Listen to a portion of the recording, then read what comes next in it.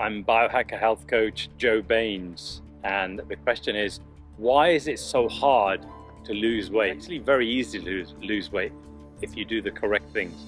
The thing is, you've been fed the wrong information about losing weight. You've been fed BS around that to lose weight you have to exercise, you have to move. Yes, you do have to exercise. The thing that makes the biggest difference to your weight is what you eat. It's not just what you eat, and it's the frequency of how much of your eating, how much food you eat. They make the biggest difference. So the frequency is controlled by intermittent fasting. So if you can do intermittent fasting and eat natural foods, like shorten the eating window, then you'll lose weight. So what losing weight hard is that we have the wrong information on what it takes to lose weight. We think we just need to go to the gym and and work really hard and we'll lose weight, because we can still eat our pizza, we can still eat our fish and chips, we can still eat our McDonald's, we can still eat our KFC. No, you can't do that and still lose weight, because those things cause a lot of inflammation in the body, and inflammation causes your body to gain weight. It makes your body put on weight, fat, get rid of the inflammation.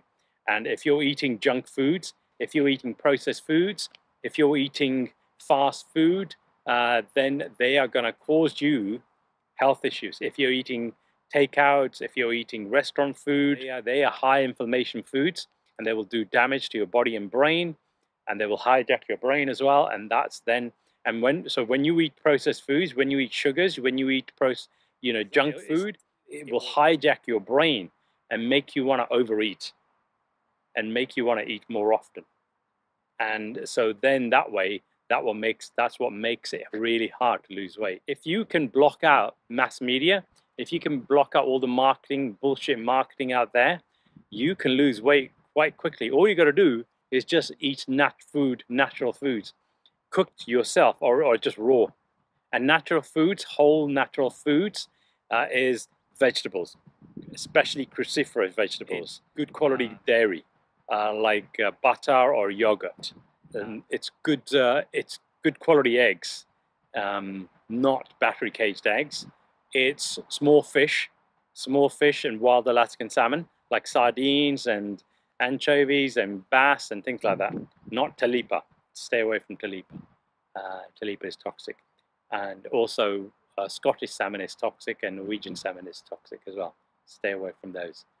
You want to get a wild Alaskan salmon. The other one that will help you lose weight is good quality meat.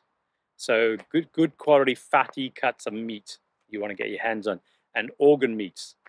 They will all help you lose weight. And the other thing that will help you lose weight is eating only 1 or 2 meals a day.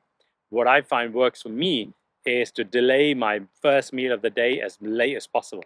So you want to push your first meal of the day later and later and later, until you get it up to like 2 p.m., 3 p.m., 4 p.m., that kind of stuff.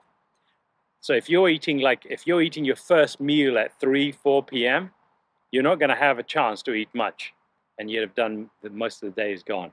So that's it. So those are the things that help you lose weight, and that's why losing weight is so hard. It's not because losing weight is hard. It's because you have the wrong ideas about losing weight. You think you need to exercise, you need to work out hard in the gym, you need to go to just sweat a lot. Now you need to make sure your food is good. We've been lied to by the food industry that you just need to exercise. No, because they still want, the reason they're lying to you about it is because they still want you to carry on eating their food and making them money.